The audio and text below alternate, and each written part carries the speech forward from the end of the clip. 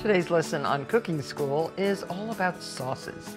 First, I'll teach you how to make a classic French Béarnaise sauce, perfect for a pan-seared or grilled steak. Then I'm going to show you how to make your own barbecue sauce using basic pantry ingredients. You'll love the way it flavors ribs or chicken. Next, two of my favorites for serving with fish, a lemony tartar sauce made with chopped cornichons, and salsa verde, a flavorful green sauce made with capers, anchovies, and lots of fresh herbs. And a simple and delicious spicy cocktail sauce to go with those wonderful icy cold shrimp.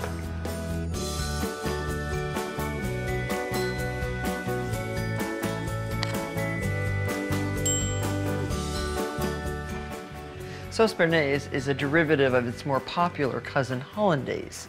This classic French sauce is made from a reduction of vinegar and wine, thickened with egg yolks and butter. Its silky, creamy consistency is, well, sort of like heaven served alongside a grilled steak. And it's easy to make.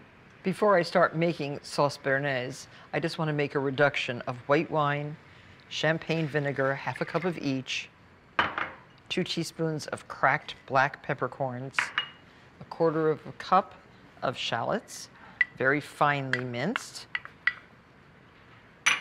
and 1½ teaspoons of tarragon leaves, finely chopped. Let this come to a boil and reduce to 2 tablespoons. This has to cool before you make the sauce, so it's better to get this done right away. Béarnaise sauce is essentially an emulsified butter sauce. Emulsified just means a suspension of one liquid in another with which it can't mix. So you kind of force it to join together. Adding the butter slowly will prevent the sauce from breaking or separating. So I'm getting a little ahead of myself. 3 egg yolks, 1 to 2 tablespoons of hot water. I'll start with 1. Mix this over simmering water. This is a bain-marie. And I'm using a glass bowl, heat-proof. Very good. You can also use a stainless steel bowl. And that water just lightens the egg yolk and makes it a little bit more able to assimilate all that butter. And it's 2 sticks of butter, ½ pound. Some salt, a little bit of pepper. And when these warm over the simmering water, I'm raising the heat a little bit, you start incorporating the butter. Béarnaise sauce and hollandaise sauce can sometimes be confused for one another, and although very, very similar, Béarnaise has the inclusion of that white wine and vinegar with tarragon. So now our butter can go in here.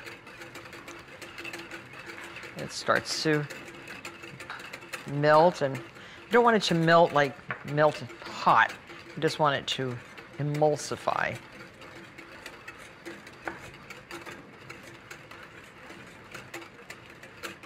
So our liquid is almost reduced to 2 tablespoons. Watch that. It goes really fast when it gets down to a couple tablespoons, so be careful not to burn it. The one thing you don't want to do, and keep adjusting the heat so that it's only a slight simmer, is to cook those egg yolks. You do not want to cook them. They will scramble. And here the butter is going in very nicely. Now you can see that the liquid has reduced, and now I'm going to just let it cool in the pan. We're going to strain that right into the Béarnaise. Béarnaise is most classically served over steak, as we are serving it today, but you could also serve it over grilled fish or vegetables. It's one of my favorite sauces. I really love Béarnaise. So there, look at that.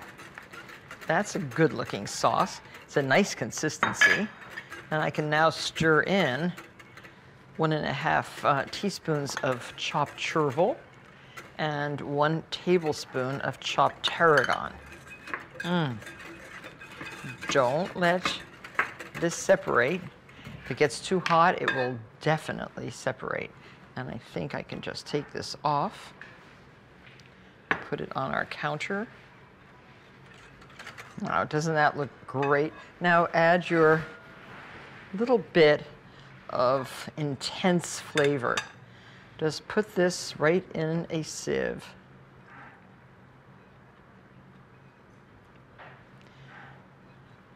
Now, if you were barbecuing and wanted to have a Béarnaise sauce, you could probably serve those barbecued steaks with all these solids in the Béarnaise sauce, but I really like to strain them out.